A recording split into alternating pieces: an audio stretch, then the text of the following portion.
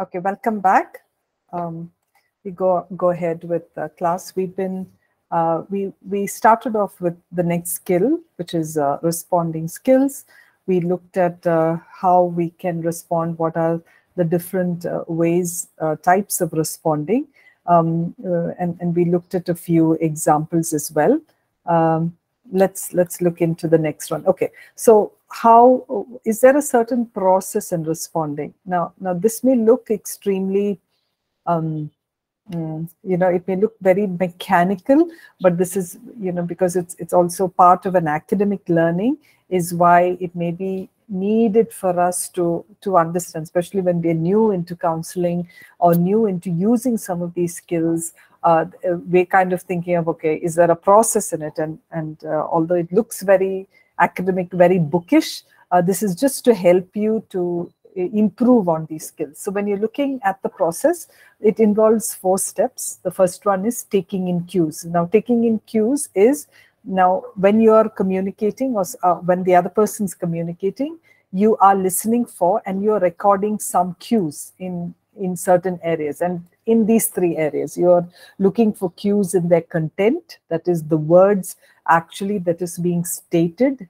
in the content of the information, and maybe even the meaning of those words. So sometimes you may need to clarify what some words that they're using actually means.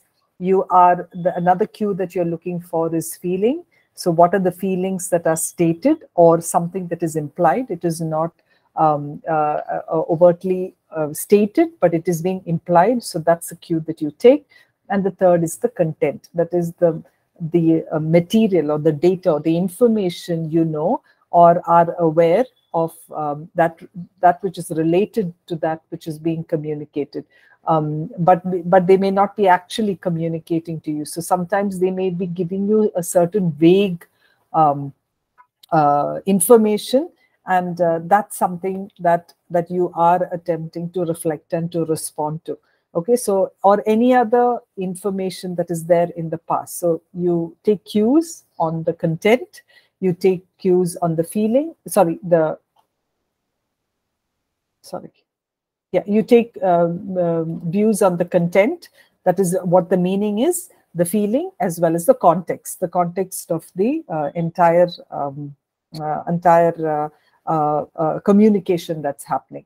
The second thing that you're doing is you're going to sort out. What are you doing? You're sifting through these cues that you have found, and you're coming to some kind of a judgment about what the essence has been of a particular few lines or a particular sense of communication that they're going through. So you're sorting out, taking off all details that are unnecessarily, only keeping that which is needed for you to reflect back. The third is you're drawing a conclusion. Here, you're determining what the essence of that entire communication was. You're formulating a certain conclusion or an inference for yourselves about what you're thinking, and you're reflecting it back so that the speaker understands, or your client, your counselee attends, begins to see that you have understood what they have said. So you're formulating an inference, you're thinking about a sentence, and you are bringing it about of the way that you think that the counselee was trying to say. And the last is expressing that essence. So you're stating the essence of that communication to your counselee in your own words in order to check out whether you have understood what the person has said. So you can reflect your behavior as well as your words. So even your facial expressions can actually express your magnanimity of what you've understood. So what you're doing is it is especially important when you know someone is feeling something but maybe isn't saying anything. So that sometimes is also being reflected in your words. It's also being reflected in the way that you respond to that certain situation. So this is what you would look at if you're looking at a certain guide or a certain process. That's what we're going to be looking at. Now, in our responses, we've got to be careful that we do not give what we call as we say as a high risk response. Now, a high risk response is when you're listening to something. Okay, it's in listening. It's a statement which can likely take the focus of the other person and generate certain negative feelings. So what happens over here, it's an interfering response. Okay, and it can be inappropriate because maybe the counselee has a very strong need to continue in that state of mind or in that place where they need to communicate, and you as a counselor have begun to turn it around or switch something which keeps them off that focus. Okay, now a key element, like we were looking at in responding, a key element of listening is to keep the focus on your counselee's thoughts and feelings. And what does a high risk response do? It's not an effective listening skill or a listening reflection. And they sometimes we use that high risk response when we think we're listening, but the communication process becomes very frustrated and it gets blocked, especially when we use certain high risk responses. Now, these responses are experienced by your counselee as an interfering response, and it can be, like it's written here, it can be inappropriate especially when the person has a very strong need to stay there, maybe in the problem or in the strong feeling. High responses can fall into these three categories. The first one is evaluating and judging. So what is evaluating and judging? It is changing the focus of the conversation by shifting it from your counselee's concerns to your own interpretation, judgment, or diagnosis, or even praise of the other person, right? Or when you're agreeing, or even when you're disagreeing with them, it kind of becomes like an evaluating or judging. Okay, the subtle message that is sent when you're evaluating is there's something wrong, or nothing is wrong, right? So when you're actually doing that, when you're doing an evaluation, now remember, evaluation and judging, always we kind of think of it is in the negative, but it can also be it can come across as very positive, where the counselee kind of feels that nothing's wrong, right? When you make a judgment about certain of their behaviors or how they are feeling, you're helping them see there's nothing wrong, right? What you want to do is to have a very neutral stand and not shift it to your own judgment about something, right? So the high risk responses, that's what it's when you evaluate or when you judge and say, okay, if they're talking about, like, for example, we saw it in that video about that boy getting caught in school, right? Immediately when we go back to what is it that you think about your own behavior, right? So when you're getting in it, we've already come to a place of judgment even before he has actually processed a lot of other information that's there. So that's the first high risk response. The second one is solving. Solving, what we're doing is we are sidetracking your clients, your counselee's communication by moving right away to a solution that is being offered to them. So either your questions, your advice, or maybe moralizing or problem solving for them interferes with the counselee's exploring of their thoughts and feelings that can actually lead them to their own solutions, which addresses to the heart of their situation. So when we do that, when we are attempting to do that, we've actually lost out a lot of good that can come as a result of counseling. So using a response in this category, what does it communicate? It communicates that, hey, you're really stupid or you're really dumb to figure this out on your own. And let me tell you how it can be done. Now, that's what it sounds like when someone is solving somebody's problems. Now, all these responses, except threatening and moralizing, are appropriate when your counselee has finished struggling with the issue and needs help, or when your counselee has finished what he or she wanted to say. Actually coming up to that point of, like in this boy's case, actually coming up to the point of say, okay, what do you think of your own behavior is a good question. Nevertheless, it's come at the wrong time. We've actually moved 10 leaps and bounds beyond what he needs to try and figure out for himself. And we've gone past that stage into something else. So it is a good response, but it becomes inappropriate at that time. However, threatening or moralizing is a high-risk response. It becomes as if you're solving or, again, placing a judgment on them. The third one is withdrawing. Withdrawing is distracting the other person or your counselee from their agenda. It's by reassuring that everything will be all right, or diverting them to another agenda.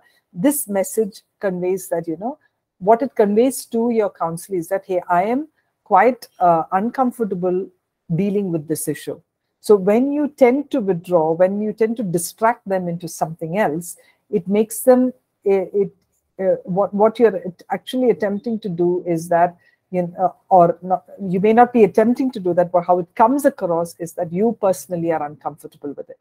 But you're allowing them, when you stay within it, when you give them this responses, you're staying in with them at that difficult moment. Even though you may not know how to proceed further or how to get them in, you're still just being there in that situation. Like if you remember in that in the video that we saw, she's talking about her mom. She doesn't come to a place yet to tell him or ask him how the relationship with his mom can become better. She doesn't go there at that point of time. She waits for it and allows him to feel that uncomfortable feeling, allows him to feel the uncomfortable feeling with his father before she could move on. So that's what we look at as high-risk responses. When they're responding, being careful not to bring about an evaluation, a judgment, a resolving, or a diversion, or a withdrawing from the needed situation that's there. So that's where we are at. High-risk responses. Okay. Any questions up until now before we get into the next section of this, of how do we respond to counselees who may be very, very challenging? Any questions?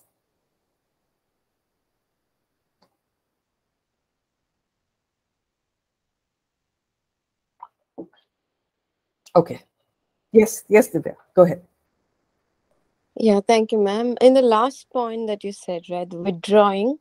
So, did you mean like if we try to even like console them or comfort them, even that is kind of a high risk response? So comforting, counseling, comforting or you said consoling, right? Okay. So give me an example as to what you would mean. If for example, the counselor is talking about a very difficult marriage, so in she might not have finished saying all that she's going through, but meanwhile, if we are trying to comfort and say that it's going to be all right, is it something that can shut her off? I didn't get it actually. Yes, it is something that can shut them off, because what we're attempting to do there is, okay, so for example, think of it the way, now you're talking to me about, let's say, something with maybe a member of your family. You have a child, right, Divya? Yeah, 2 kids. Okay, so you're telling me something about, let's say, they have failed. Okay, so the first thing you're saying, Jean, my kids have failed in class, and I'm really worried about them. Okay, that's your statement. Maybe the first thing that I say, Divya, it's okay. I mean, it's all right. They will be all right. Things will be okay. This has happened with my kids, but they're okay right now. How's your work going? What would you feel? Yeah, like not completely paying attention, or maybe just shifting to another topic so very fast. Yeah. So it also reflects to you that maybe I'm uncomfortable to be with you in your point of distress. Mm-hmm. Yeah. Yeah, So yeah. maybe consoling and comforting has a place. Like, for example, and I see this very often, especially in grief, right? You don't know what to say when someone is in grief, someone has passed away, and it's very uncomfortable because you just don't know how to handle it. And someone said, okay, somebody has passed away, and you may say, oh, I'm sorry, but at least now they're in a better place, right? It's not that it isn't true. It is true, and you are called to comfort and console, but maybe that's a very premature statement to do then, right? But rather, how would you respond is, oh, is it so? I'm so sorry. This is extremely shocking. This must be such a loss for you. And what are you doing? You are joining with them. You're empathizing with them in that grief, right? And that's why a lot of, especially Christians, need to learn how to respond in grief, because we give such high risk responses, we withdraw away from the matter, it becomes so inappropriate, especially when there are such strong feelings that you've really not helped the person grieve, or you have not grieved alongside with them, right? So any kind of consoling, comforting has its place. It has its place, but not up until a time that it seems that they are ready to be comforted and consoled. But you continue to respond in a way that you show them that you are with them in their stage of grief, right? To, like, when they're crying, say, okay, stop crying. I mean, this isn't, that again is what we're doing, is withdrawing from them and getting them to think or to emote another way that sounds appropriate to you. So all of those are, the timing of those can make it a high risk response.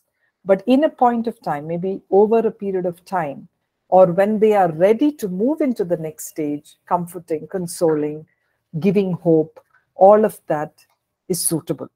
But there is a time, there is a pace in which you do that. And it may be different for different people, but to really get it from them is important. Like, for someone may said, I understand this. I know that I should, I know that things will be well. I definitely know that things will be well. And maybe that's their cue to tell you, hey, I don't want to stick on there. I'm ready to move on. Maybe that's the clue that they give you.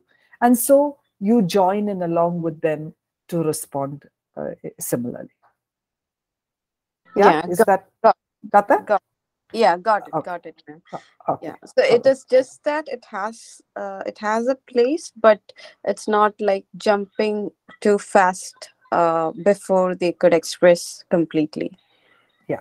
Yes. Okay. Yes. Okay. Because the emotional component in any issue is the place we need to tap into, because they need to come in tune with that emotional space before they come to a phase of solution finding. And often, as counselors or as just people who relate, we are very quick to want to fix the problem of somebody, but you're a good relator when you're able to stick by with the emotion and thought process of the person, and then when they are ready, move them into the next phase. And that's very important for a counselor to take care of. Okay. Thank you, ma'am. Okay. It's so sometimes it becomes so tempting to find a solution, but yeah. Absolutely. Yeah. I get Absolutely. it. Yeah. Okay.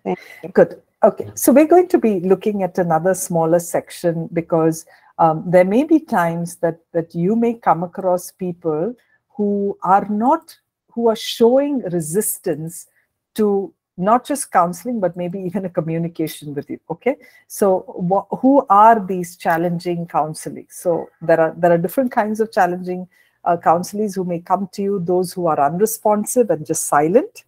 Okay, who will not, don't want to talk, who doesn't want to have anything to do with discussing things with you. Those who are superficially agreeable, that is, on the face of it they have come, but deep within they've actually made up their minds that they really don't want to do anything.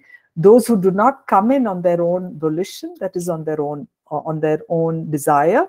Those who are threatened by someone to come for counseling, or those who have biases about counseling. Okay, so I think the assumption that we need to make is that people who come for counseling, generally they expect that you will criticize them and you will focus on their weakness. And that's why a lot of people show a fear of coming, because they feel that you will be judged, you will be criticized, and it's more about focusing on what their issues and their weaknesses are, more than knowing that they will be challenged and they will be helped to think wider. Okay, let me play this video for you, and then we could get into further the topic.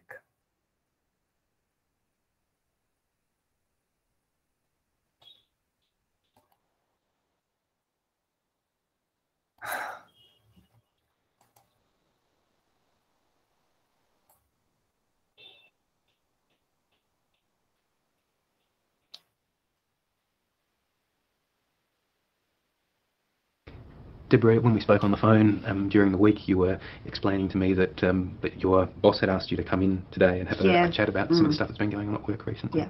Yeah. I mean, honestly, she is just such an idiot. I'm really annoyed about this whole situation.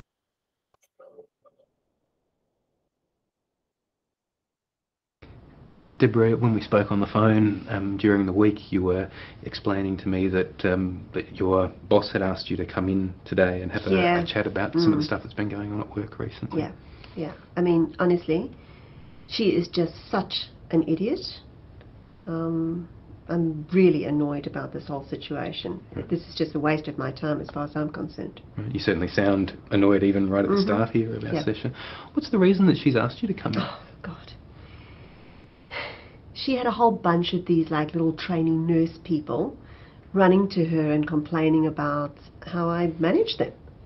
And it's outrageous. They come in, they're hardly trained. I don't know what they do at universities anymore with these people. But this one did a shockingly bad attempt, which she called giving an injection. It was just ridiculous. And then, like the minute you sort of like say to them, this is a problem, be professional, pull your act together, off they trot with their little tails between their legs, going, whinging about my behavior. And now I'm sitting here with you. I mean, no offense, I'm sure you're great at what you do, but like, I could be out there doing my job. Right. I mean, the impression I'm getting from you is that it's not something that you really see the need to do to come in here, but it's something that you've been kind of forced into doing. Talking about your feeling stuff, I mean, no, it's not my scene. Right. So I take your point that that you seem to see that some of these other nurses that are working with you haven't done their job well, and the way you describe it there, it sounds as though you're just doing your best attempt to kind of improve their skills, improve their training. If I was to ask your boss, what was the issue that she took with the way that you were handling this? She said that I was being too aggressive and that I was, can you believe it, like messing with their self-esteem, as though it's my job to look after their little self-esteem problems. Right. Either they do the job or they don't. Okay. And so I was just being very clear, saying, that was just a ridiculous thing you did. This is how you should do it. Get it right. It was just being clear. Okay. And that's what she meant when she was saying aggressive? I presume so. I mean, it's just like, when I did my training and went through all of this stuff, you just did as you were told and you got things right. You didn't run around worrying about how you felt about it. And so it sounds from just the way that you're talking that you don't see the way that you manage this as being aggressive. You wouldn't use the same sort of word. No. It's just getting to the point. Okay. No nonsense. Right. I suppose being fairly firm with them, from what you're saying. Yep. They certainly know where they stand with me, absolutely. Right. I'm curious that your boss seems to have singled you out for this sort of thing, and it's not something that they seem to have needed to address with other staff in the workplace, though. And what's your explanation for that? Why is it that you've been the one that's been asked to come and see me rather than anyone else in the workplace? I don't know. Maybe it's just I've just been unlucky with the trainees I've had. It's the most obvious reason I can think about, And they've now got all this anxiety since there's been problems in the health force about, any kind of inappropriate behaviour. So I think that they've just become trying to pander to the community and the community's needs, and nurses are precious and we can't train enough of them, and I just think they've all just got totally over the top with all these worries about things. Right. Okay. I mean, it does sound as though there's some difference of opinion between yourself and your boss. And I hope so. And it also sounds as though it's probably fair to say, though, that you are coming into conflict with some of these people in the workplace. Well, what if they just knew their place and just understood that it's my role to tell them what to do, and they do it? I mean, if they got that, there wouldn't be a problem. Right. And maybe that's the case, but I suppose it seems at the moment that they're not getting that, and... No, they're not. No. Right. I mean, in fact, they should be sitting here, not me. Okay. Now, because you are the one sitting here, I suppose, one of the things that we need to consider is it's difficult for us to control their behaviour, but there is a bit of an opportunity here, I suppose, for us to consider whether there might be some changes that you might be willing to make in your behaviour. Are you saying that you think I've got a problem in my behaviour? From what I've told you, do you really think I'm the one with the problem? Well, I suppose it's difficult for me, not having been in the workplace, to make an informed judgment about that. This is typical of you people. Like, it's just fence sitting, isn't it? Right. Well, I mean, I think that one of the things that I have to be very careful of is to not make a judgment about something where I wasn't there, but I suppose to help you maybe come up with some ideas as to whether you might be able to make some changes yourself. I don't need to make any changes. I'm fine. They are the problem. Like, I mean, can't you see that? Well, I mean, I certainly see that that's the way that you see the situation at the moment, that you see it as something where it's the other staff that are the problem, rather than something that you're doing in your behaviour. Yeah. Yeah, good point. Right. So we done? Well, I suppose what I'm suggesting to you is that even if there is problems with the other staff, that their behaviour is a little bit beyond what we can do here, but that, as I said before, there is a bit of a chance that maybe this might be an opportunity for you to consider whether there are some ways that you might want to change your behaviour, or at least consider that. You may be right, but then again... You really are starting to imply that this is my fault, aren't you? Is that where you're going with this? No, that's certainly not what I'm trying to say. What exactly are you saying then? Well, I suppose what I'm trying to say is that in any conflict in the workplace, there's two agents in that conflict, and that one of them's outside our control. The two to tango story, isn't it?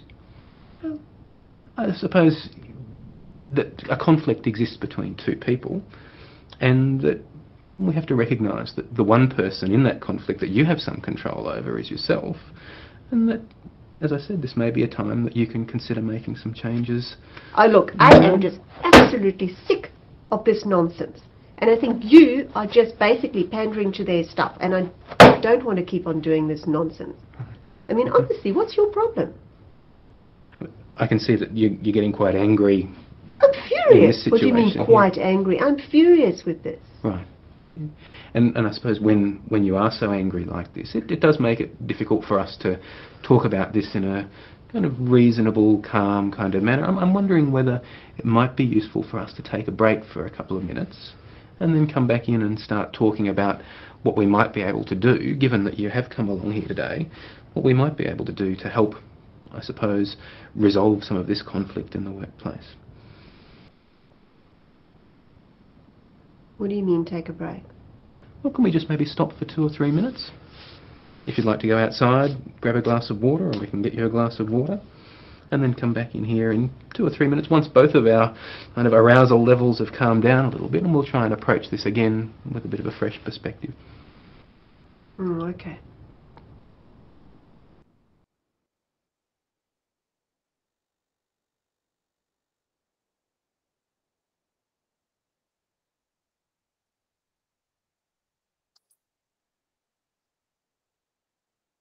Okay. Yeah. So what did you all notice? What did you notice of She's the... extremely upset and she doesn't want to be corrected. And and he, with so much patience, the counselor is trying to get into the situation. Mm, So, so much mm, to see in this. yeah. Okay. Yes. Yes, Divya. I think the two of you raised your hands, but Divya, yeah, I can see only your hand up. Yeah, Divya. Yeah, I felt like the counselor was coming to a judgment too soon, Okay. um, and also not addressing the issue the person is facing. Mm-hmm. Not addressing in the sense, not trying to understand her feelings completely, Mm-hmm. uh, but going into the problem Mm-hmm. and trying to fix it in, if assuming it is the first session. Mm-hmm. So I felt like it's jumping into the conclusion too fast, but it was good that they took a break, like in between. Mm-hmm. Yeah. Yeah, so this is again a simulated one, just for us to probably just see what it is. So yeah, you're right that maybe this is not exactly how it goes, but we kind of did a quick review of it. Okay. Yes, Collins?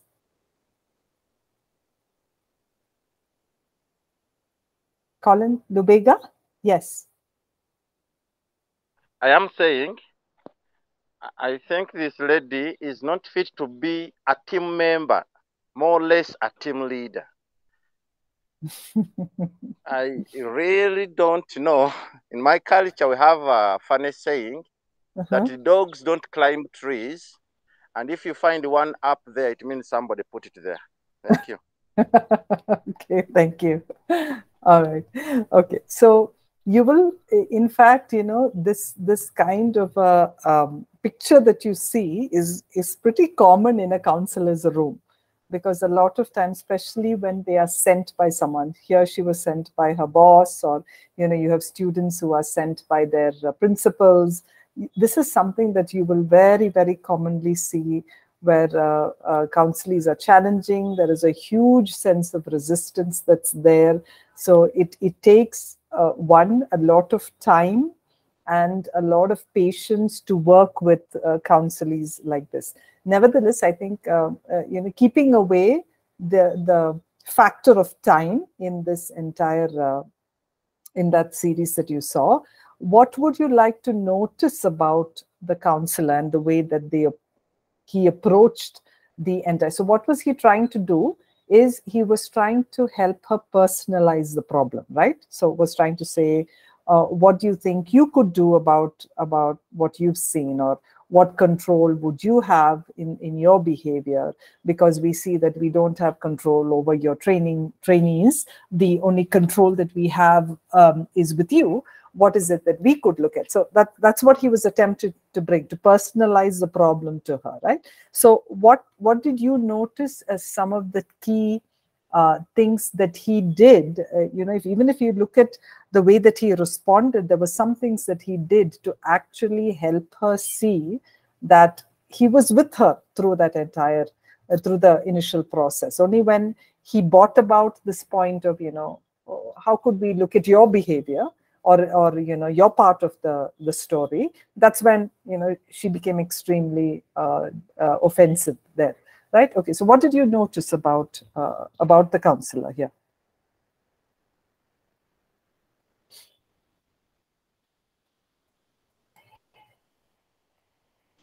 He was doing a lot of exploring into the situation, like what exactly has happened.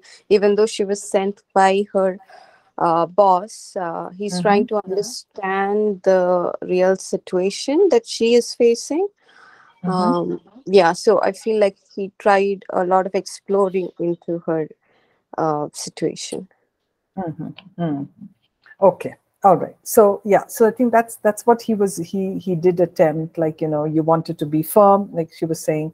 I don't think it was aggressive. I think it was just being firm, all of that. So, he did a good job of getting up there. But then she got extremely aggressive over there. So there are I guess there are many ways that we could deal with that.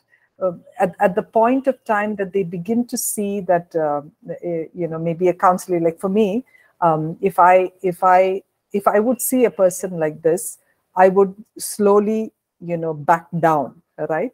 Because the more that you're being confrontational, the more challenging they are going to become for you. So I would back down and maybe just work through some of those things that she's feeling, right? Maybe one key question, when I was looking at it, I was thinking, what would I have done differently to help the person? So I would have asked maybe, I would have asked a question like this. I said, okay, with all the conflict that's happened over here, what would you want to do, or how would you like to respond in a way that would bring about a positive interaction from your from those trainees or from your boss? So I may not really focus on the behavior at that point of time, because I think that kind of triggered her. But I would use a statement like this: what would you like instead if you were to bring a positive, if you could have had the ability, or if you wanted to bring about a positive response in your trainees, how differently would you have behaved, or how differently would you have responded to them? So that will probably get to thinking, yeah, maybe I should, so I've kind of helped her to foresee, or this is what I'm thinking, I'm trying to get her to foresee a situation that she may not have experienced up until now because of what there is. But I'm saying, okay, if you would have had a positive response from your trainees, what would that look like? How would you have behaved differently, right? So I suppose I'm supposing that that could have kind of worked for her to maybe think in the direction of trying to resolve her problem without really making a judgment on the fact that she's wrong, or where she's at. But nevertheless, like I said, these are people you're going to have. These are kind of issues and situations that you will have. All right. So, okay. So how do we respond to challenging counselees? What are some of the lessons that we can actually pick up, and what do we really need to do? So when we are confronted with a challenging counselee, we must first focus on their self-awareness. How aware are they? Okay. So in counseling, what we emphasize is self-awareness is the first step for working effectively with them. And in some ways, those counselees who behave defensively are a very diverse kind of a population. So as a consequence, the first step for a counselor is to look at ourselves and see how we might be contributing to an environment that is viewed as threatening or may not be entirely conducive to them. Okay, so what we are attempting to do is we are going to align ourselves as an ally. They shouldn't see us as the extension of the problem, right? So we need to be careful that we don't do that. Sometimes we may also need to stand along with the power of the client or the counselee, right? Sometimes it will help them to turn their defenses down. It will kind of bring down the fact of where they're at. Now, remember, these are only suggestions. Maybe it doesn't work with all of them. Maybe this client that you saw here was a really difficult one. Nevertheless, these are some things that we keep in mind. What we try to do also is to put them at ease and let them know that we don't instantly expect. Like, for example, those who may not want to talk, counselees who don't want to talk, you're not. You want to let them know that you don't expect them to be able to share everything. Like, for example, let's say a teenager or a spouse who's unwilling to be in a session. So one of the things that I generally do is kind of concede with them, say, yeah, I'm sure it's really difficult to be in a place here when you really don't want to.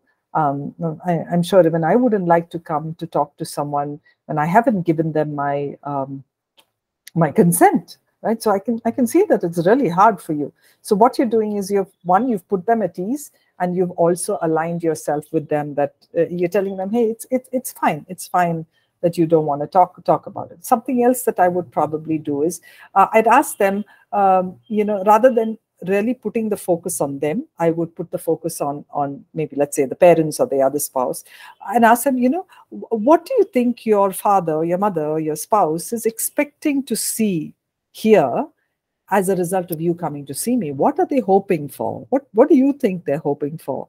And so you've taken away the spotlight from them, and you've actually put it on the person who's brought them there. They may be a little bit more comfortable to talk about it. So there are very many different ways that you can actually respond. And honestly, it's something that comes up only as you keep doing more of it. Initially, I've made so many mistakes because I don't know what to say. And often I've said, hey, if you don't want to be here, maybe it's a good thing. We don't sit and talk, right? But then I've lost them forever. But there are ways that you can actually respond and help them to feel that this entire interaction with you has been a pleasant one. Maybe they haven't spoken about a lot, but their interaction has been a hopeful one. Like, for example, or another question that I would generally ask is, what would tell you that you're comfortable here talking to me? What signs or evidences would tell you that you're comfortable talking to me, right? So they may say, if I'm at least able to, not feel this angry right now, like how I'm feeling, I think I would be okay. So, so what you're doing is you're giving them a preferred future, a preferred place to look at, even as you're working alongside with them, okay? So when you're responding to these kind of counselees who are very resistant or very challenging, something that you can do is to, more than looking into the problem, focus on their strengths, focus on things that they do well, right? So one of the ways that you could do that is, I kind of see that, your parents have had a certain idea of bringing you here, but, maybe for our first conversation, I'd like to probably really not focus on that. How about we talk about something that you really like? What is something that you really enjoy doing? Or what is something that you find yourself extremely strong in? I'd really like to know that. So what are you doing is you moved away from the problem focus into something that is maybe the strength of the individual, because they begin to feel that, you're not there sitting to really dig out something, right? And be engage with them actively as you keep listening to them. And what you're also going to emphasize there is that they actually are the real experts of their lives and not you.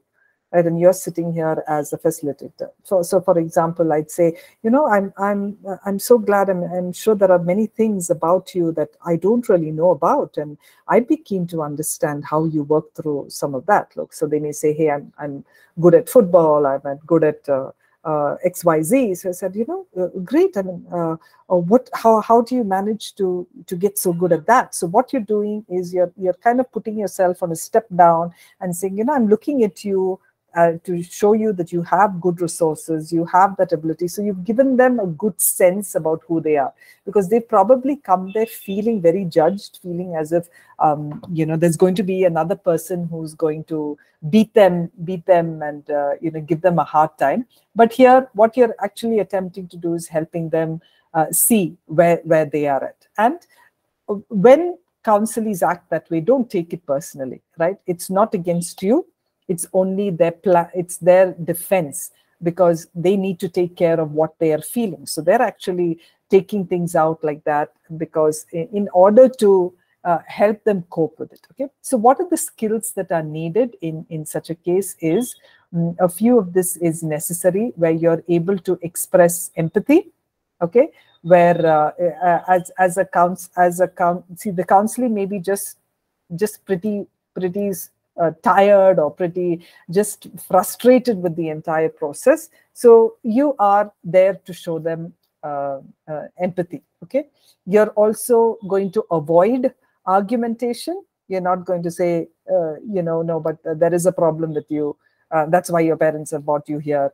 You should just don't get into combat with them, attempting that they will probably think about it. It's not the time to get angry, or not the time to confront that way. So avoid any kind of argumentation. Then sometimes roll with the resistance, right? Like, for example, let's say, a counselee says, yeah, maybe when they have a drinking problem, yeah, my mother thinks that I have a problem, but she's wrong. I do not want to stop drinking. As I said, I do not have a drinking problem. I want to drink when I feel like it. Just like this counseling. So, so the counselor may say, you roll with that resistance. So others may think you have a problem, but you don't, right?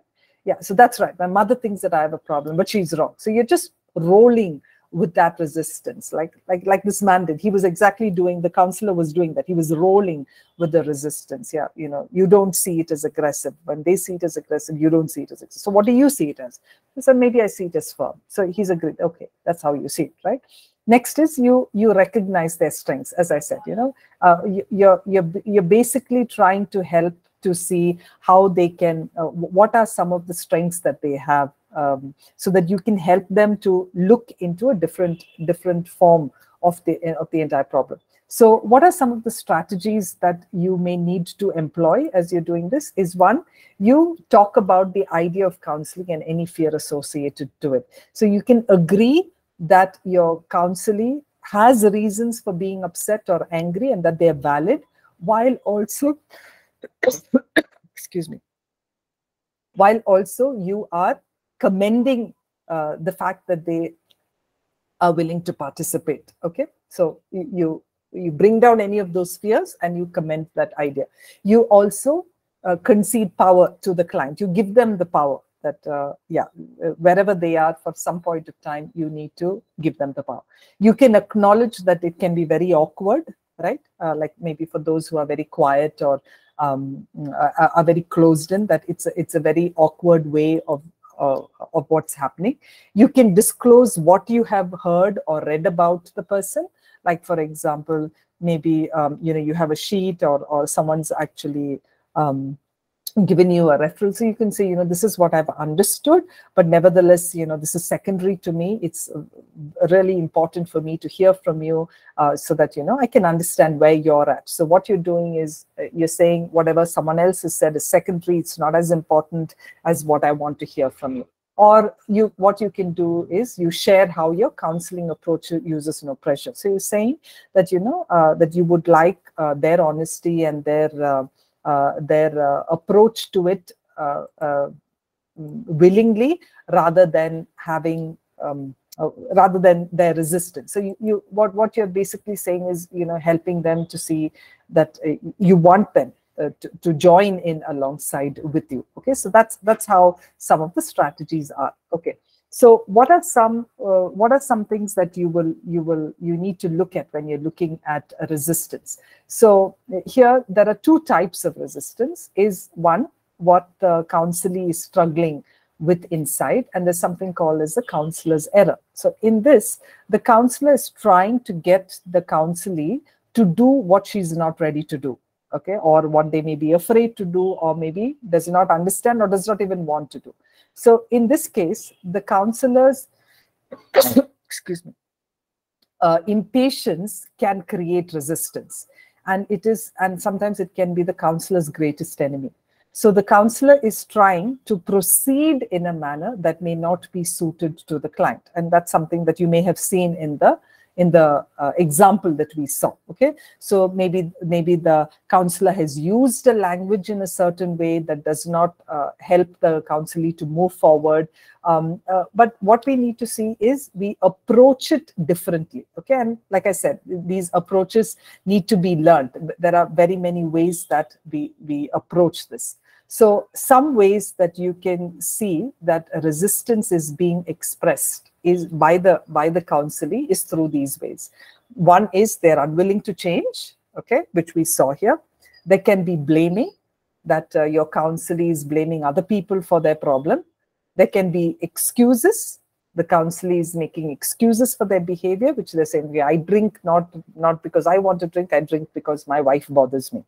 Or they are minimizing, that they suggest that that you as a counselor is exaggerating all the dangers, or or even their parents or whoever's bought them, they're exaggerating the risks or the dangers, and it isn't really so bad. Okay, there could be a pessimism, where the counselee makes statements about himself or others that are very pessimistic. Okay, nothing will ever change. This is how it's going to be. Whatever you are approaching is a positive way. They will say, oh no, but. They'll keep going on with that but means they are okay to stay in that place of disease or that place of discomfort. Okay, or disagree. Here, the counselee disagrees with any suggestion, and definitely does not offer any kind of a constructive alternate. So this includes that, they say, yes, but, it always explains what is wrong with suggestions that are made. Then this is how you see that a person can get into a place of resistance.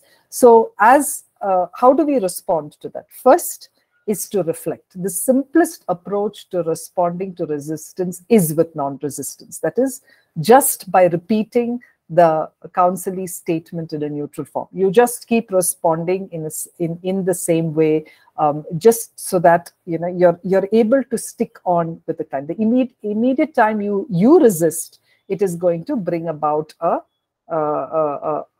sense of withdrawal. So here, a counselor says, I don't plan to talk to my mother-in-law ever again.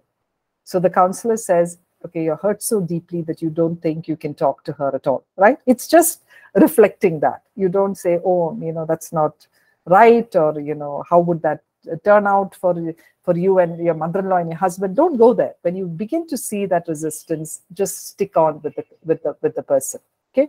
Next is to be able to point out discrepancy. Here is to acknowledge that the counselee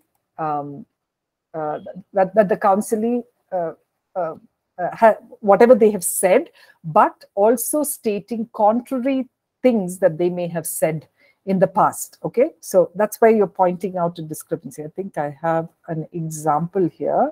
Yeah, okay, here's the example. So the counselor says, I know you want me to give up smoking completely, but I'm not going to do that. Okay.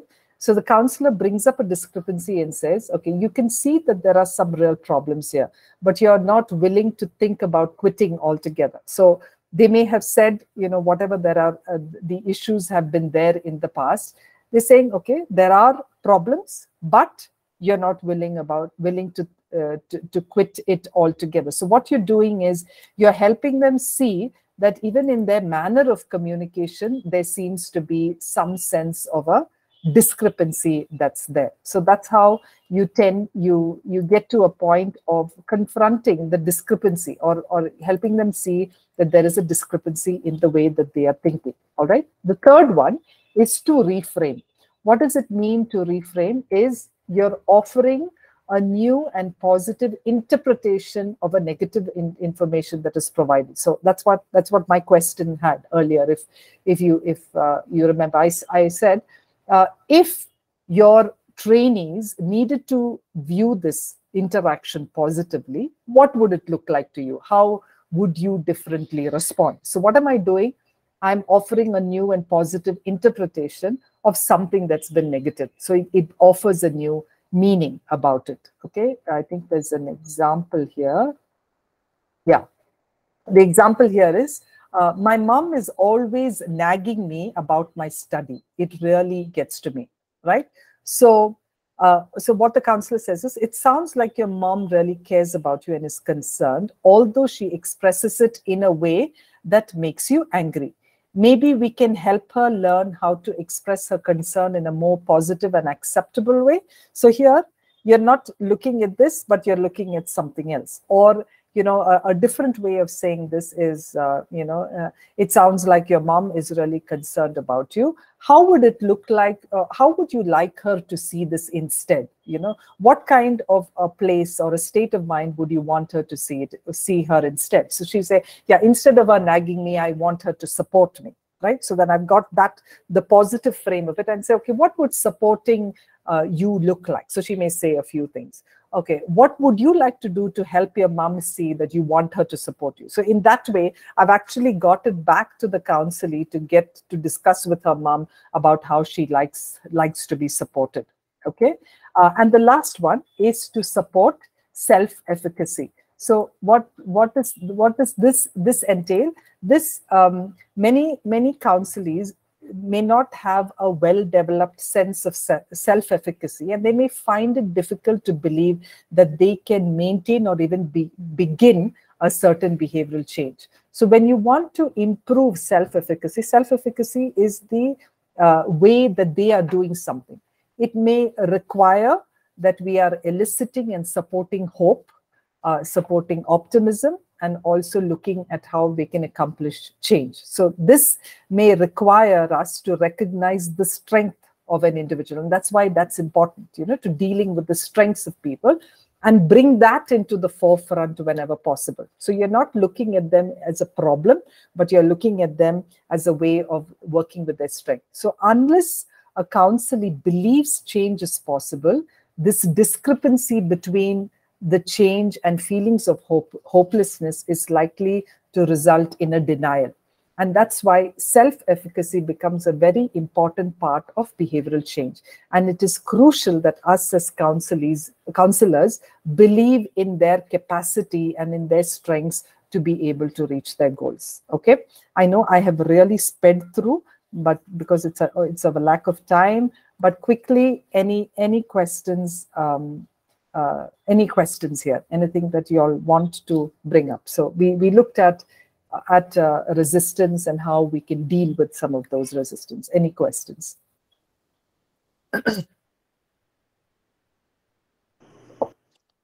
I just had one question, ma'am.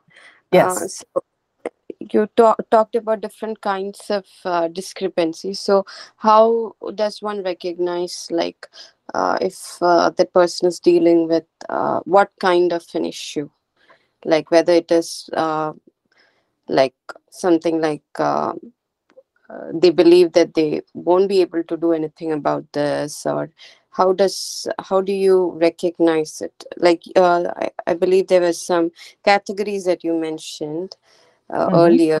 Yeah, but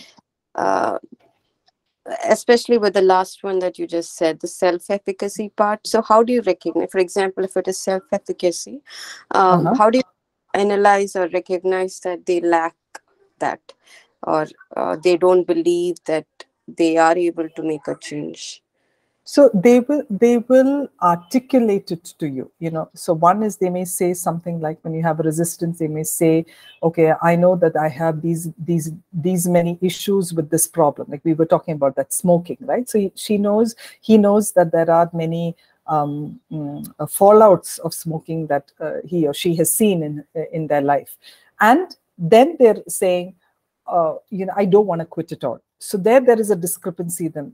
So that's also resistance. You're seeing a discrepancy there. So maybe a question like, you did articulate to me that there are these issues that you're facing, but nevertheless you find that your willingness or your ability to change is something that you feel you're not able to get. So I do see a discrepancy there. How can I help you in understanding this better? So that's the way maybe that you need to bring about a discrepancy. They will tell you that. Or when you're seeing strengths, that's what I meant by, there may be times needed that you're not only talking about the problem, but you're also finding out what all they have a potential for.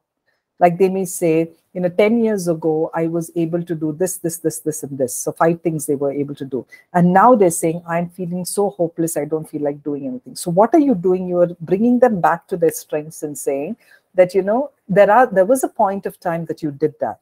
I'm interested to know, how did you do that? What were some of the details of how you did it? So you're picking up from a strength that must have been 5-10 years back and trying to bring it into their current situation in order to help them to move away from that resistance, give them that hope and that optimism, saying, this is something you did. This is something you were able to manage. This is something you formulated yourself.